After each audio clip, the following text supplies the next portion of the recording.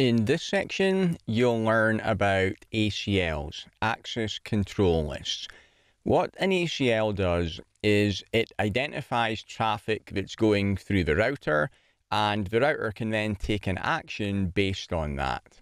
The kind of things that it will look at to identify the traffic is source and destination IP addresses or port numbers. And what ACLs have traditionally been used for is for securing traffic going through the router.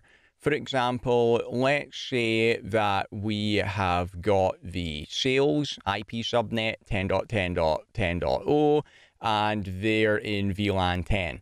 And we've got the accounts subnet and VLAN, they're 10.10.20.0 and VLAN 20, and there's no need for the sales PCs to be sending traffic to accounts. In fact, we're worried that if that traffic was allowed, then maybe it could cause issues. It's a security concern.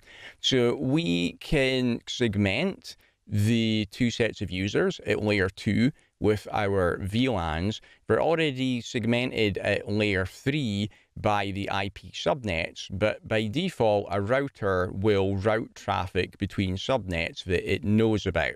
If you want to block traffic between subnets at layer 3 and also looking at layer 4 information, you can use an ACL for that. So in our example, we would use the ACL to block traffic from the 10.10.10.0 subnet to the 10.10.20.0 subnet.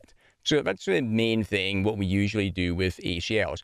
But they're not just used for securing traffic going through the router. Whenever we've got any kind of software policy where we want to identify traffic and then take an action based on that, ACLs are one of the most common ways to do that.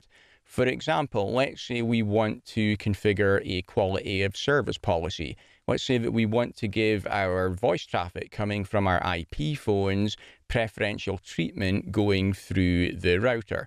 Well, we can look at the traffic coming from our IP phones, and we can then identify that based on an ACL and then use that in our QoS policy.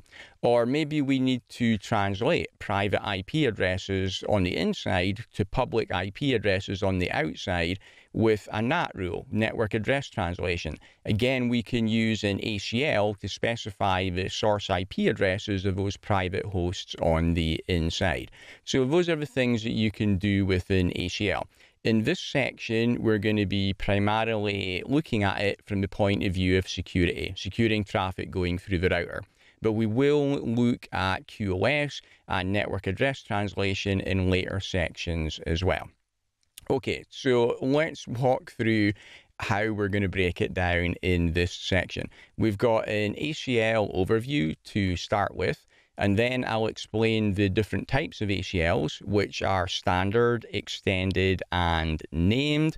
I'll walk through the ACL syntax. There's nothing too complicated about it, but the command is quite long, so we'll break it down step by step. We'll go through each of the different keywords that make up the command.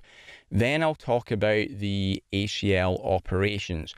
There's a few things about ACLs that are not actually that intuitive, and if you don't understand how they work, it can really confuse you. It can be difficult to understand what's going on with the router because there's a few gotchas with ACLs. So I'll explain what they are later on in the section. Okay, so access control lists, let's get started.